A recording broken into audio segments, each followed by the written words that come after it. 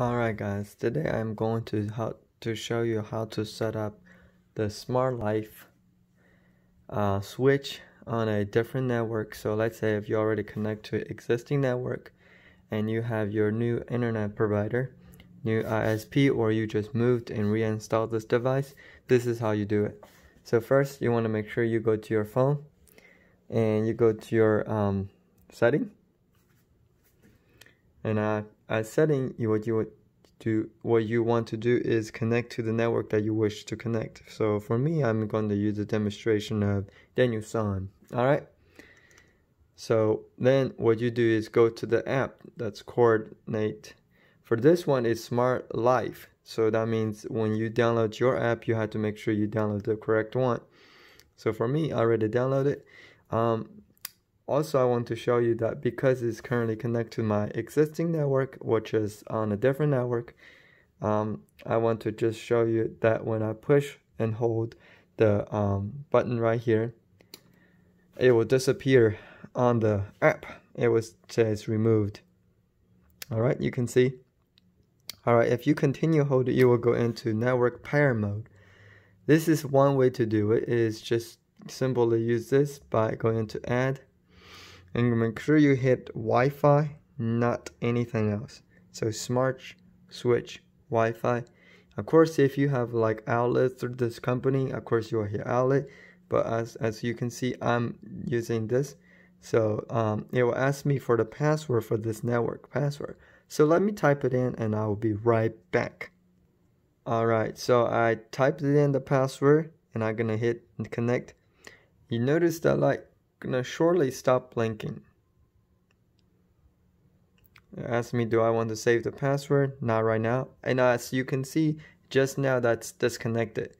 So that means it's successful. I had joined the different network.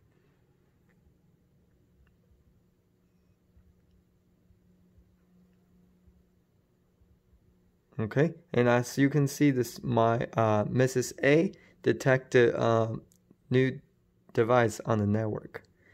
So as you can see, I could rename it or I could just hit continue, and that will actually works.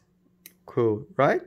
So that's basically one way to do using the automatically, but frequently this doesn't work. If that doesn't work, there's a different way. So what we're gonna do is go back to the network. So we're gonna connect to the different network. So let's say if we want to switch to this network, right? This is Corrigan 2. So this is what you need to do. We are going to use AP mode. Okay? So we did that. We actually going to go to AP mode. So by going to AP mode, we had to long hold, right? And this would be disappeared again, right? That's fine. And then we're gonna hold it again until the light's slowly blinking. Wait a second, this is just rebooted. So, yep, there. That is called AP mode. When you see light like flashing like this, you're going basically in AP mode. How you set up that is go into add, the same way you did with the smart switch. You just want to make sure you're in switch. Then you want to make sure you're in pairing AP mode. Right now it says easy mode. We don't want easy mode. We want AP mode, access point mode. Alright, so it will ask you to confirm the light is blinking, pulsing slowly like this, basically like that. So I am going to put the Wi-Fi password in, and the next screen it will ask me which network. So alright, so I put it in into it. So you will see that it will ask me to find the network that this produced. So as I'm gonna go to setting, alright, you can see that's already recognized that. There you go, that this it will connect to it and it stop blink after it initiated. So we're gonna go back to the app and you can see it's really quickly stopped blinking. And that's basically how you set it up. And that's simple as that. In a couple of seconds, this app will go into the like switch mode. And then it also will say Mrs. A should says it has new device found right here. And then you can just go in and control it. As you can see, it works absolutely. So there's two ways to do this, and I'll show you the both way.